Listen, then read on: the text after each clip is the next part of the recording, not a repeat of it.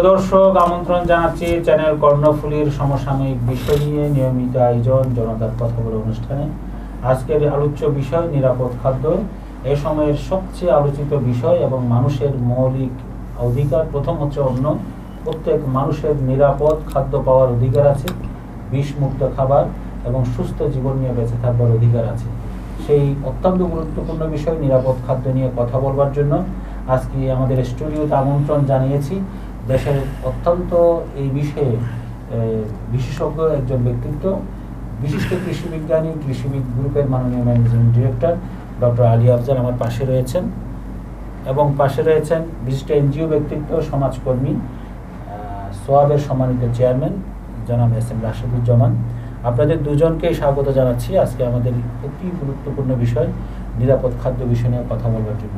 প্রিয় দর্শক, আমি প্রথমেই আমন্ত্রণ জানাবো বিশিষ্ট কৃষি বিজ্ঞানী ডক্টর আলী আফজাল আপনাকে বিষয় নিয়ে কথা বলবার জন্য। ধন্যবাদ আপনাকে এবং আপনার মাধ্যমে কর্ণফুলির দর্শক শ্রোতা যারা সকলকে ধন্যবাদ জানিয়ে শুরু করছি।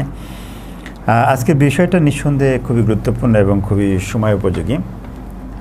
নিরাপদ খাদ্য, ভেজালমুক্ত খাবার নিঃসন্দেহে সময়ের দাবি আলোচনা রাখে। আমি বিষয়টাকে আসলে যেভাবে উপস্থাপন করতে চাই সেটা হচ্ছে যে খাদ্যের নিরাপত্তা, নিরাপদ খাদ্য এবং খাদ্যে ভেজাল এই বিষয় নিয়ে শুরু করতে চাই। আমরা জানি বাংলাদেশ কৃষি প্রধান দেশ, আমরা ছোট্ট একটা দেশ। এদেশের পপুলেশন আমরা জানি প্রায় 18 কোটির কাছাকাছি হবে। আমরা খাদ্যের অনেকগুলো বিষয় ইতিমধ্যে দেশকে স্বয়ংসম্পূর্ণ করতে সক্ষম হয়েছি। বিশেষ করে আমরা জানি যে বাংলাদেশের বাঙালি মাছে ভাতে বাঙালি, আমরা ভাতের উপর বেশি ডিপেন্ড করি। তো সেক্ষেত্রে আমরা এখন বলতে গেলে অলমোস্ট স্বয়ংসম্পূর্ণ খাবারে। চালের উৎপাদন এখন প্রায় 3.5 কোটি মেট্রিক টনের মতো উৎপাদন হচ্ছে সারা বছর, যেটা আমাদের উৎপাদন দরকার হয় 3 কোটি মেট্রিক টনের মতো। তো চাল উৎপাদন আমরা বিশ্বে এখন প্রায় বলতে গেলে চতুর্থ অবস্থান বা তারও উপরের দিকে আমরা চলে আসছি। আমরা যদি এরিয়ার বিবেচনায় বলি, আসলে বিশ্বের মধ্যে বাংলাদেশের অবস্থানটা অত বড় নয়। বিশ্বের 194টি দেশের মধ্যে যদি এরিয়ার বিবেচনায় বলি, ভৌগোলিক অবস্থানের আয়তনের দিক থেকে বলি, সেক্ষেত্রে বাংলাদেশের অবস্থা হচ্ছে 92তম। অথচ পপুলেশনের দিক থেকে বাংলাদেশ হচ্ছে 8ম অবস্থান করছে। আমরা যদি রাশিয়ার কথা চিন্তা করি, বাংলাদেশ থেকে যে দেশটি প্রায় 117 গুণ বড়, অথচ পপুলেশন হচ্ছে মাত্র 14.5 কোটি। আমাদের দেশের পপুলেশন হচ্ছে প্রায় 18 কোটির কাছাকাছি। তো এই বিপুল জনগোষ্ঠী কিন্তু আমরা খাবার দিয়ে সে দেশের বিজ্ঞানীরা উন্নত প্রযুক্তি উদ্ভাবন করেছে, একই সাথে এদের চাষিরা সেটা অ্যাডপ্ট করার কারণে এবং সরকারের যুগোপযোগী কর্মসূচির কারণে কিন্তু আজকে দেশ অনেক ক্ষেত্রে খাদ্যে আমরা স্বয়ংসম্পূর্ণতা অর্জন করতে সক্ষম হয়েছি। তো খাদ্যের স্বয়ংসম্পূর্ণতা হয়েছে, খাদ্যের নিরাপত্তা হয়েছে, কিন্তু যে বিষয়টি জ্ঞাপন সেটা হচ্ছে খাদ্যে নিরাপদ করতে পারিনি আমরা।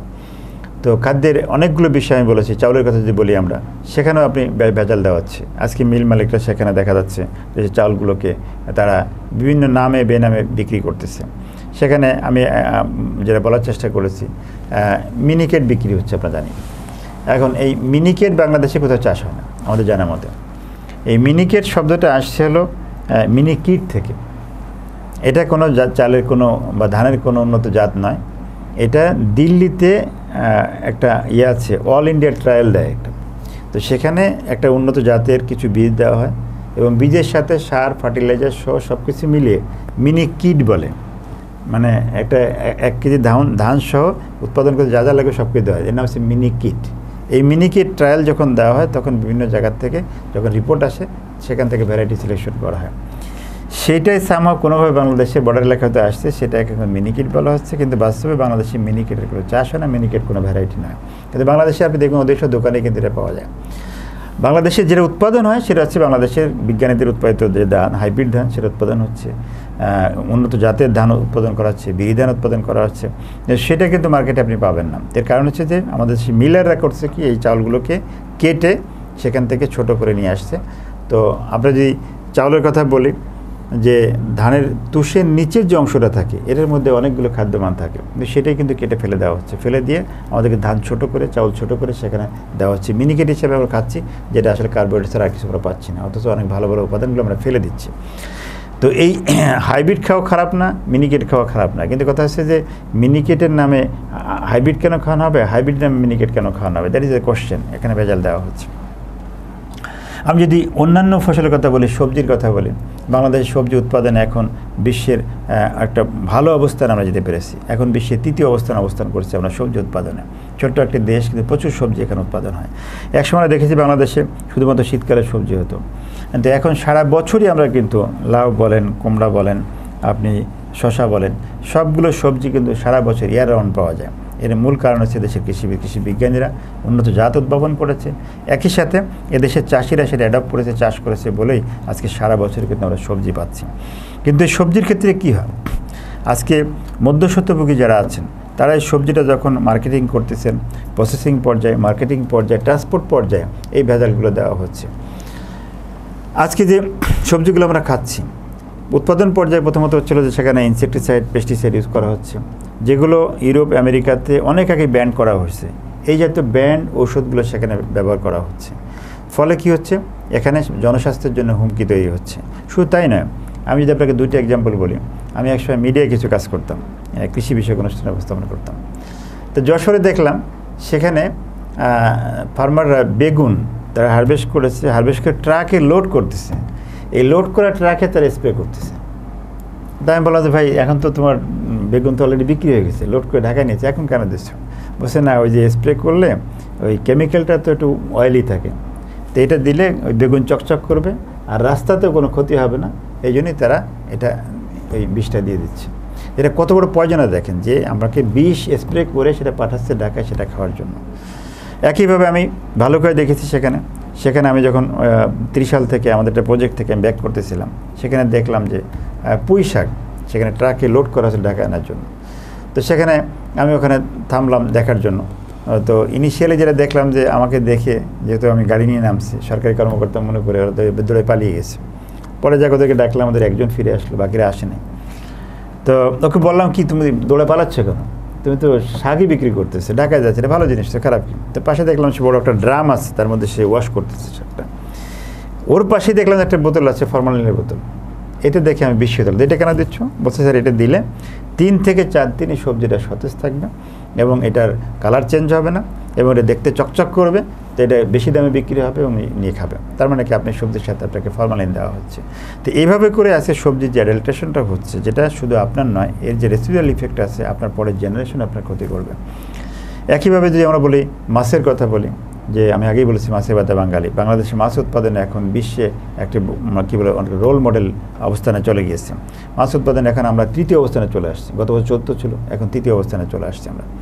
তো ব্যাপক পরিমাণ মাছ উৎপাদন হচ্ছে। সেই উৎপাদন পর্যায়ে যেটা হয়, প্রথমত হলো যে আমাদের খামারিরা, আমাদের চাষিরা যেটা আছে, সেখানে এই নিষিদ্ধ যে অ্যান্টিবায়োটিকগুলো সেগুলো ইউজ করতেছে ফিডের ক্ষেত্রে, ট্যানারি বর্জ্যগুলো ইউজ করা হচ্ছে সেগুলো ফিড তৈরি করার ক্ষেত্রে, এবং সেই ফিডটা খাওয়ানো হচ্ছে। কোনো চাষি বা মৎস্য চাষিরা, খামারিরা, তারা এই ফিড ইউজ করে না, বরং তারা যেটা করে, তারা ওই যে মুরগির লিটার যেটা আছে পায়খানা, অথবা যে পচা মুরগি যেটা আছে, নাড়ি বুড়ি আছে, এগুলো সরাসরি খাওয়াচ্ছে। তো মুরগির পায়খানা যদি সরাসরি মাছে রেখা হয়, সেই মাছ যদি আপনি খান, তো এর মধ্যে ধরেন অনেক হ্যাভি মেটাল আছে, ক্যাডমিয়াম আছে, যেটা আপনার শরীরের জন্য মারাত্মক ক্ষতির কারণে দাঁড়াবে। আপনার সাথে ক্যান্সার হবে, বড় বড় অসুখ হবে, এবং এর ক্ষতির ইফেক্টটা আপনার পরের জেনারেশন, বাচ্চা কাছে শুরু করে সকলের মধ্যে ছড়ায় পড়বে।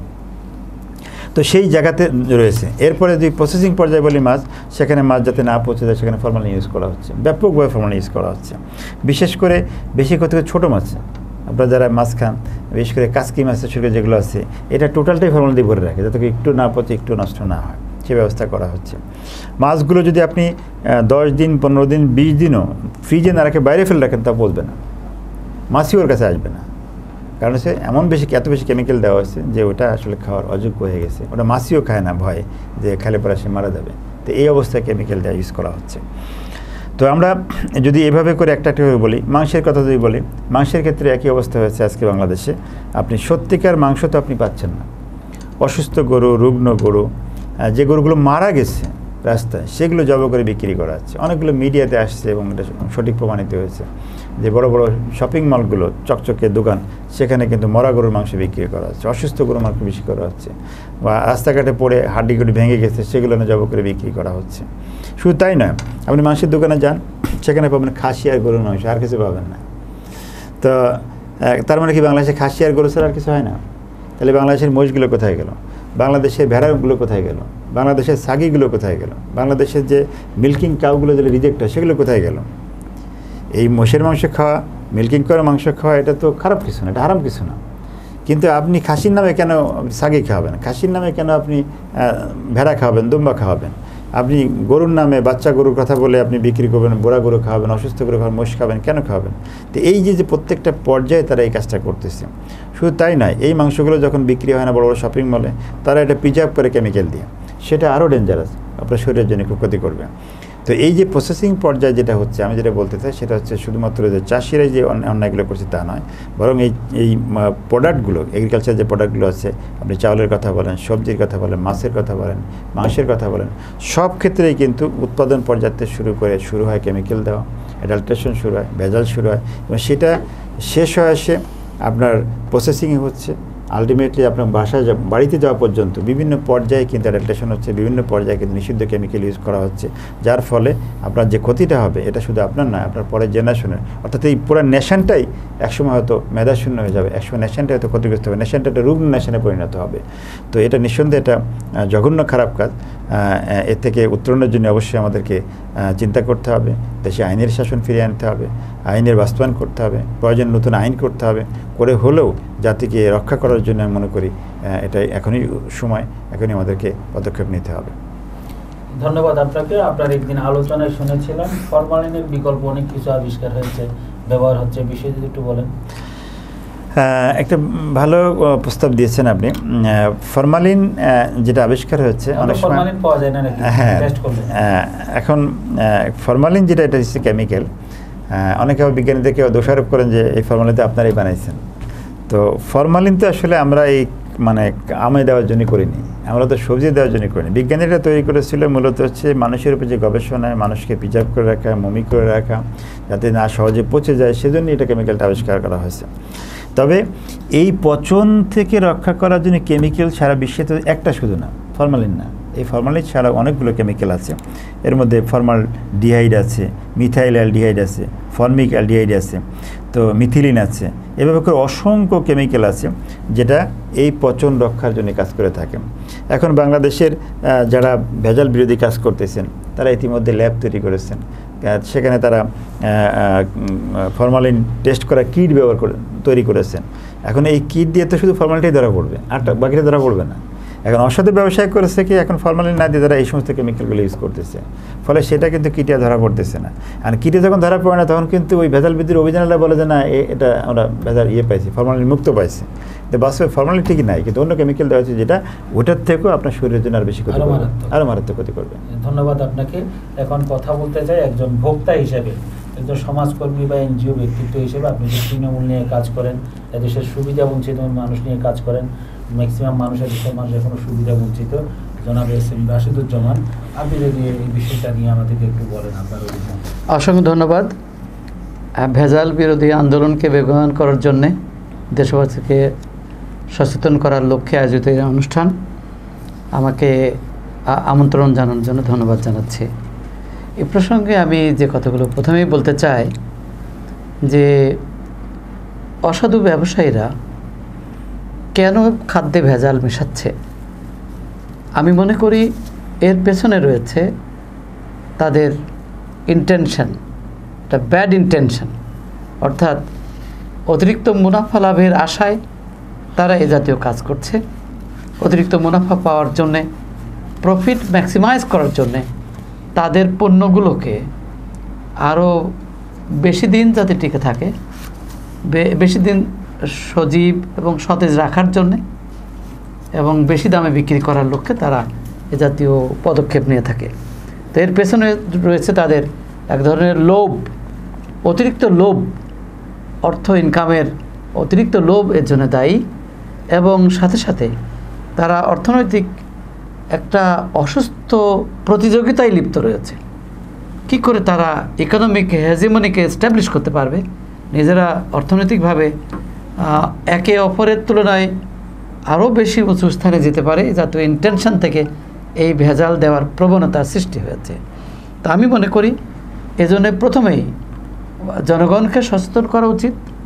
আমি একজন ভোক্তা হিসেবে বলবো আমি সাফারার, কারণ আমার পূর্ববর্তী বক্তা বলেছেন এর ব্যাড এফেক্ট, এটা শরীরের উপরে এত বেশি ক্ষতিকর এফেক্ট করছে যে নানা ধরনের রোগে আমরা আক্রান্ত হচ্ছি, দীর্ঘমেয়াদী অথবা স্বল্পমেয়াদী রোগে আক্রান্ত হচ্ছি এবং মারাত্মক স্বাস্থ্যের ঝুঁকি, ক্যান্সারের মতো মারাত্মক রোগে আক্রান্ত হচ্ছি।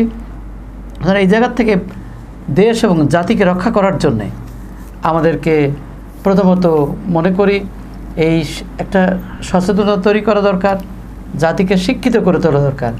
একদম প্রাইমারি স্কুল থেকে শুরু করে ইউনিভার্সিটি পর্যন্ত ছাত্র, শিক্ষক, সকল পর্যায়ের জনগণকে সচেতন করা এবং আইন প্রয়োগকারী সংস্থাগুলোকে আরও সক্রিয় হওয়া, তাদেরকে লোভের ঊর্ধ্বে উঠে মানুষের অধিকার সংরক্ষণের জন্যে, স্বাস্থ্য সংরক্ষণের জন্যে, একটা সুস্থ জাতি উপহার দেওয়ার জন্যে আইন প্রয়োগকারী সংস্থার যারা প্রতিনিধি তাদেরকে আরও আন্তরিক হওয়া এবং তাদেরকে যত্নশীল হওয়া।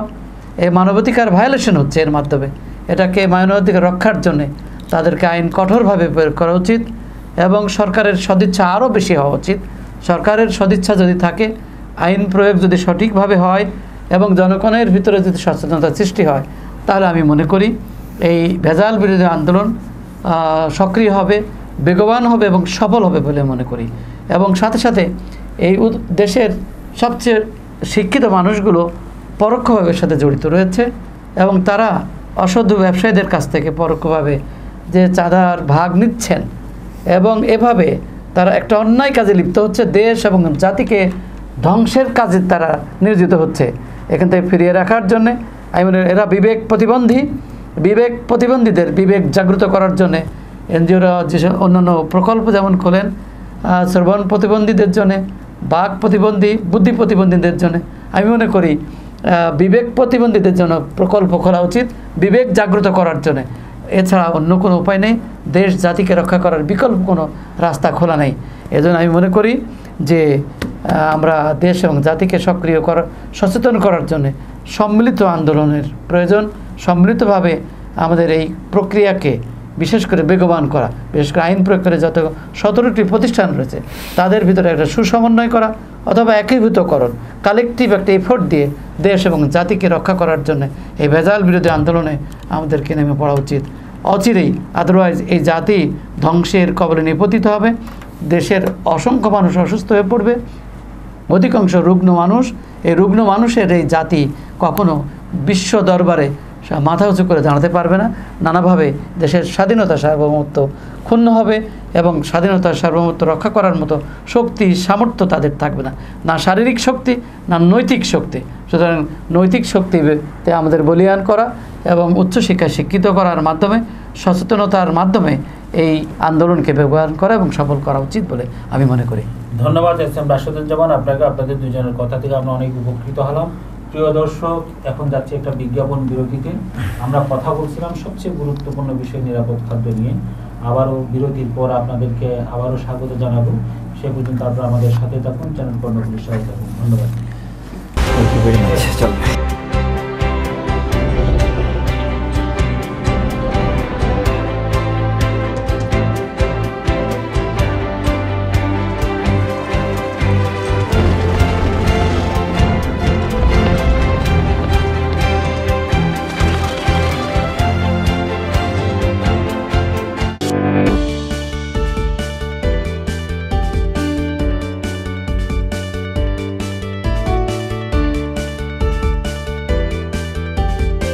দালান নির্মাণের এক বিশ্বস্ত প্রতিষ্ঠান সাইমা প্রপার্টিজ প্রাইভেট লিমিটেড, আপনার উপরে ওঠার সঙ্গী।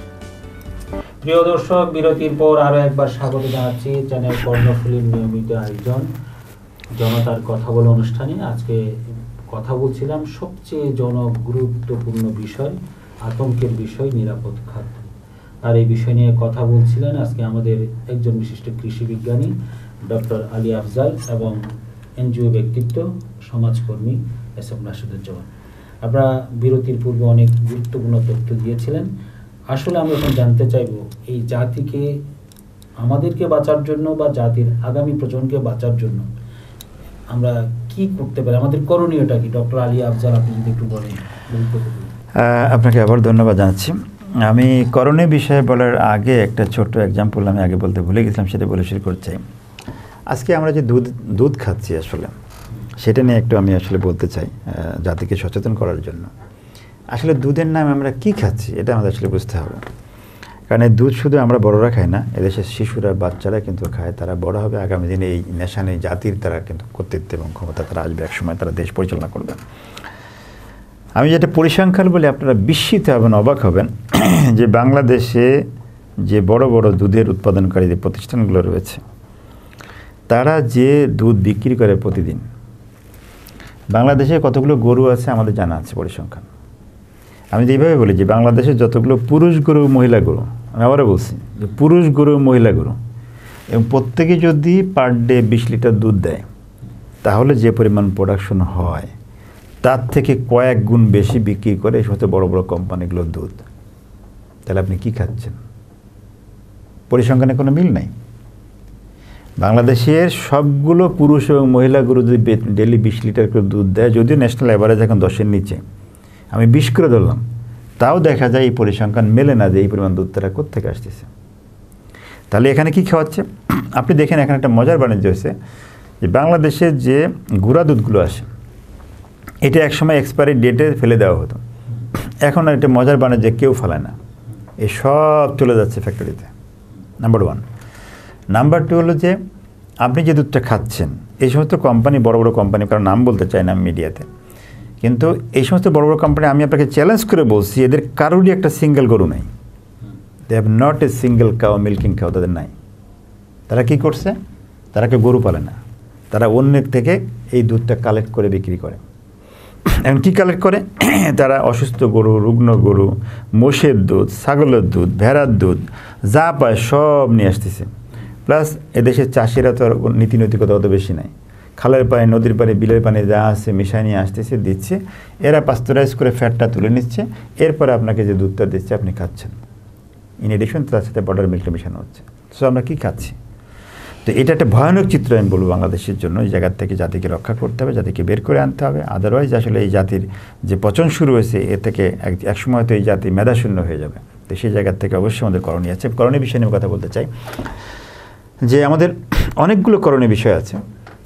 এর মধ্যে একটা বিষয় আমি বলবো যে আসলে মোটিভেশন দরকার জাতির সর্বক্ষেত্রে। আমি বলবো এক হলো উৎপাদন পর্যায়ে যারা আছে সেখানে মোটিভেশন দরকার, কনজিউমার পর্যায়ে আমরা যারা খাচ্ছি তাদেরকে মোটিভেশন দরকার আছে।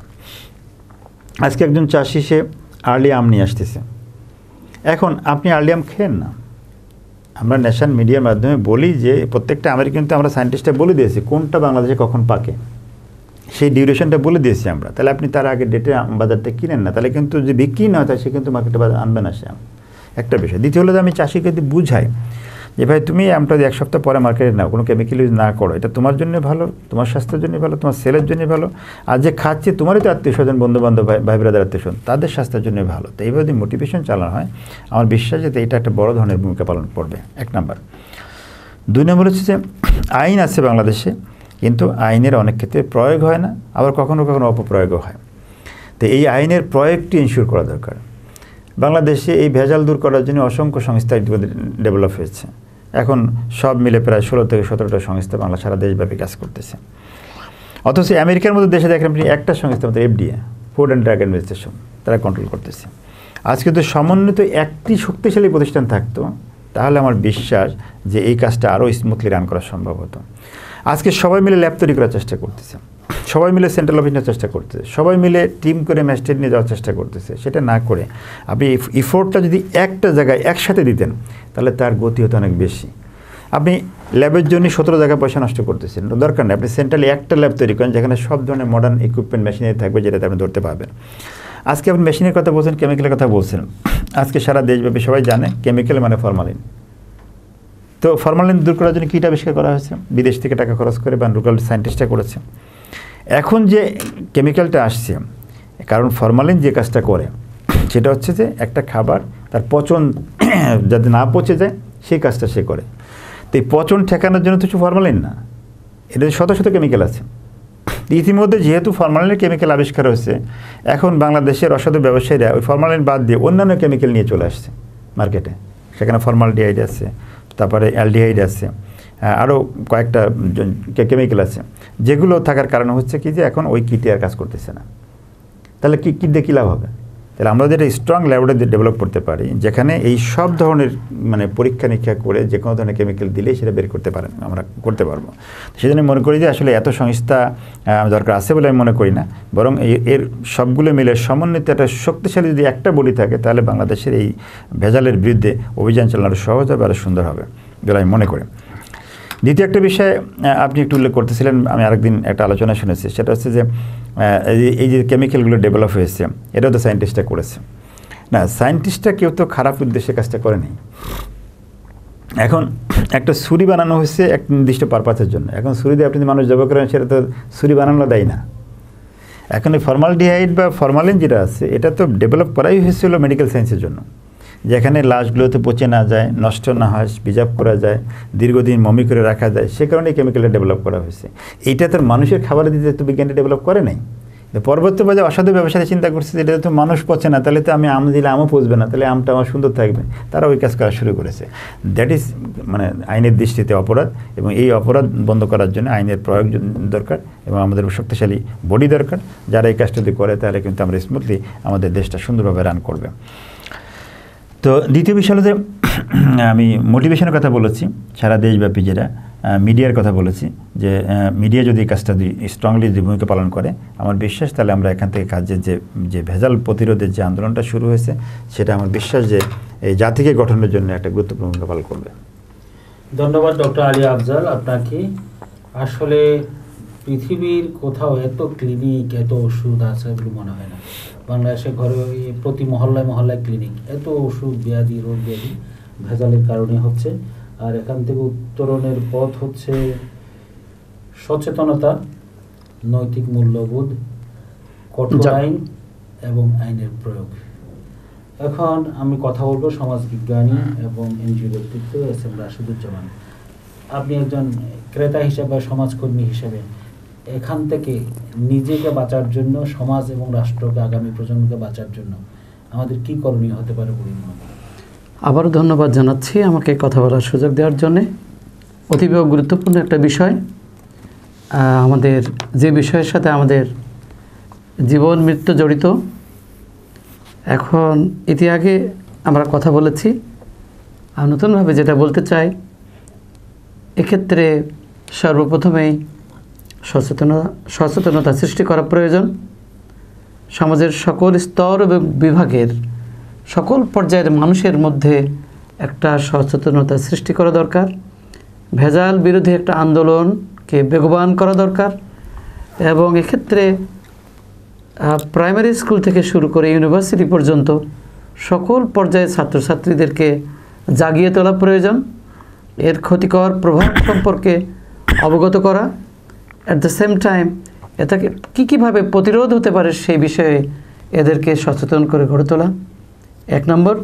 2 নম্বর হলো এক্ষেত্রে সমাজপতিদের প্রতি আমি মনে করি, যারা সমাজের বিভিন্ন স্তরে পরিচালনায় নিয়োজিত রয়েছেন, তাদের সজাগ দৃষ্টি আরও বেশি জাগ্রত করা, অ্যাট দ্য সেম টাইম সরকারের সদিচ্ছা বাড়ানো এবং আইন প্রয়োগের বিষয়টাকে আরও কঠোরতর করা।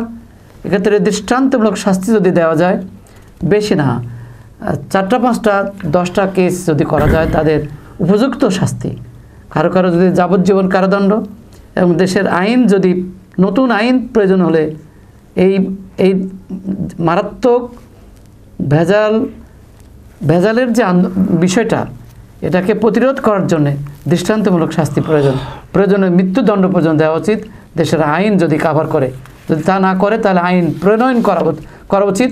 আইন প্রণয়ন করে হলেও এটাকে ভেজালকে ঠেকানোর জন্য, প্রতিরোধের জন্য এই পদক্ষেপ নেওয়া দরকার। সকল শ্রেণীর মানুষকে এগিয়ে আসা উচিত, সরকারকে এই ব্যাপারে কঠোর পদক্ষেপ নেওয়া দরকার বলে আমি মনে করি। সাথে সাথে আমি মনে করি সমাজের যত সকল তৃণমূল পর্যায়ে যত সংগঠন রয়েছে, এই সংগঠনগুলো যদি জেগে ওঠে, জাগ্রত করা যায়, ভেজালের বিরুদ্ধে সবাইকে যদি অবগত করা যায় এবং সচেতন করা যায়, তাহলে এই আন্দোলন সফল হবে, বেগবান হবে বলে মনে করি। এবং যারা লেখক, সাহিত্যিক, কবি সবাই তাদের লেখনীতে বক্তব্যে ফুটিয়ে তোলা উচিত বলে মনে করি।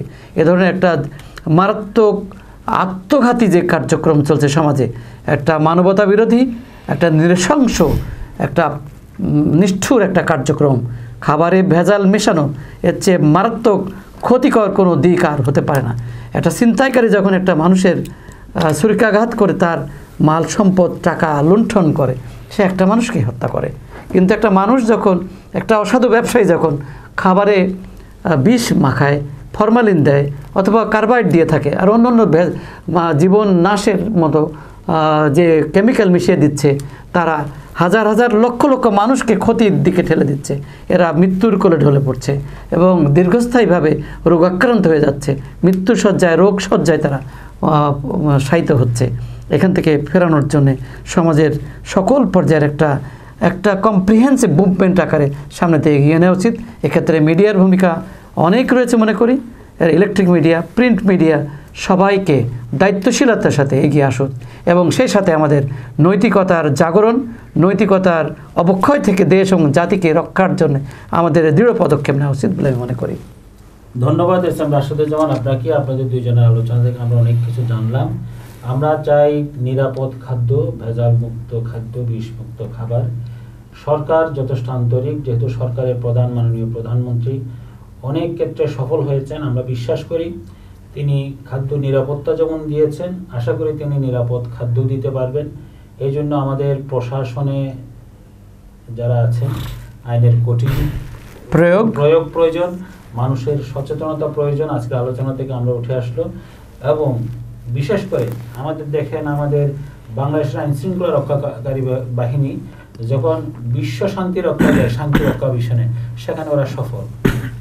কিন্তু কিছু আইন শৃঙ্খলা রক্ষাকারী বাহিনী বাংলাদেশের যত অঘটনের অনিয়মের মূল তারা। আসুন আমরা সচেতন হই।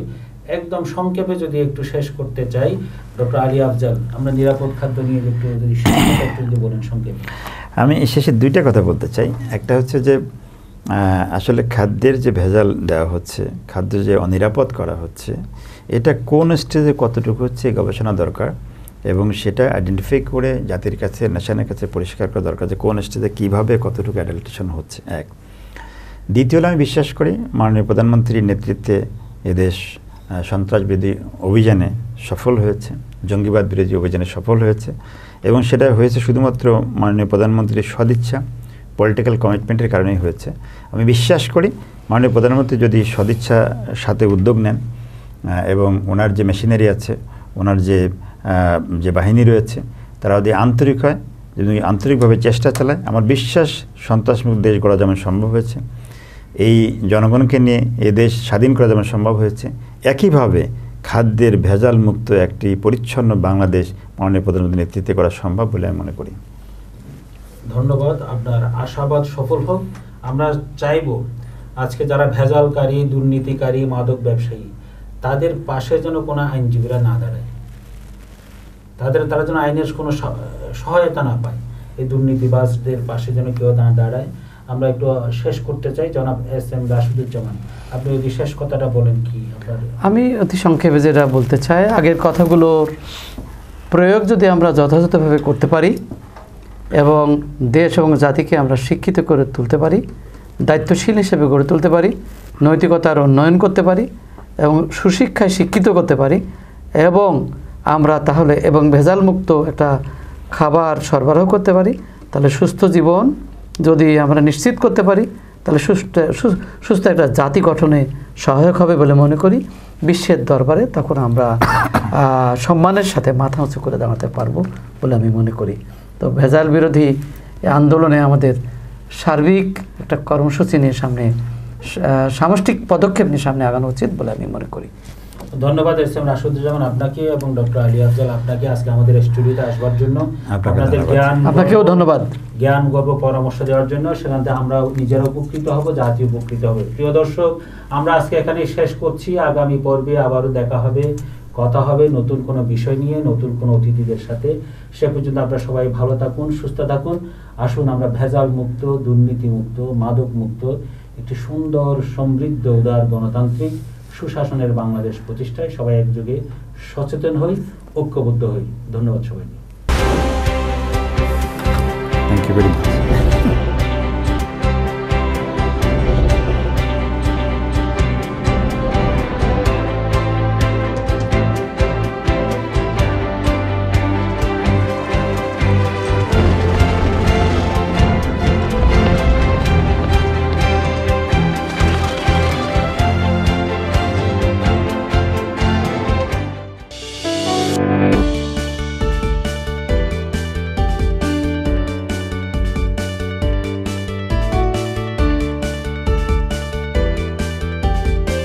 দালান নির্মাণের এক বিশ্বস্ত প্রতিষ্ঠান সাইমা প্রপার্টিজ প্রাইভেট লিমিটেড, আপনার উপরে ওঠার সঙ্গী।